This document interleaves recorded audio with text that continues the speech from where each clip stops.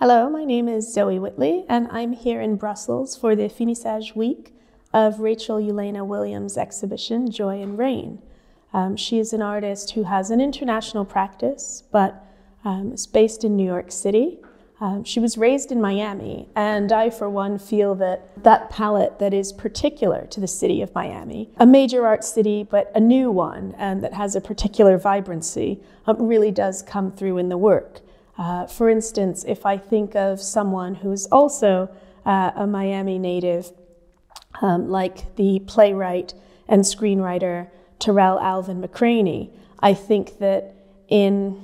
that work, so often this kind of high saturation palette of kind of candy-colored pinks and oranges and purples really comes through, along with these kind of sumptuous greens from the palm trees. And I think that it's an interesting starting point because for the artist herself, there is always a connection between text and how that's translated visually, both chromatically in terms of the palette she's so much made her own, but also in terms of thinking about a relationship to words, to the titles that she gives her paintings, and so thinking about someone like Terrell Alvin McCraney, who takes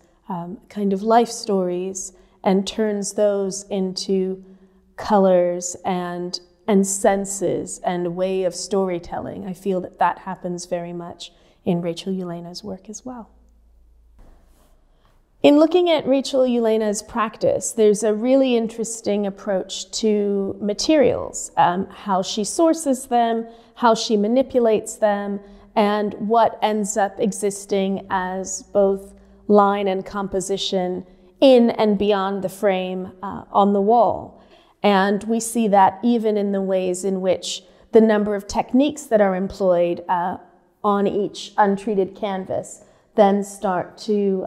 play with our relationships to materials that might be recognizable, say a rope, but then it may be that she has unraveled it or rebraided it. The way that raw materials like certain fabrics really expose their frayed edges. So we're constantly confronted with these little apertures and slits and openings and these variations in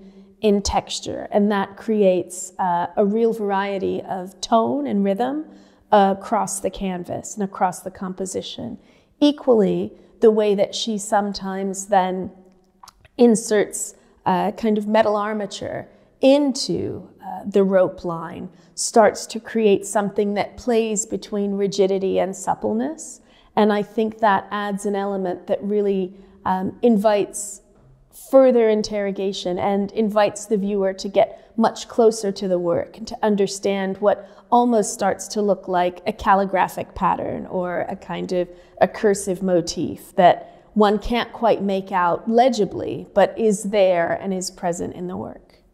So we're standing here in front of 4 of the artist's Tondo paintings, and the way the titles relate to various aspects of jazz music, and for me invoke quite a wonderful homage to Alice Coltrane, for instance, really starts to get at something important in the artist's practice and the very notion of making and how the works interrelate. I see them very much, like with the title of the exhibition, almost as raindrops and having this ripple effect. And so one same circular pattern, this kind of Tondo shape, as it repeats, we see the infinite variations happening within it. The ways in which these kind of denim tones of various blues can then give way from painted surface to textile surface, and then on to something that starts to relate to the lavenders, the way that's then picked up in the next pattern, almost like a ripple effect, you know, if you throw a stone into water. And what I'm really struck by is this interplay between the mathematical precision of the works and the ways in which these various strings that are nailed into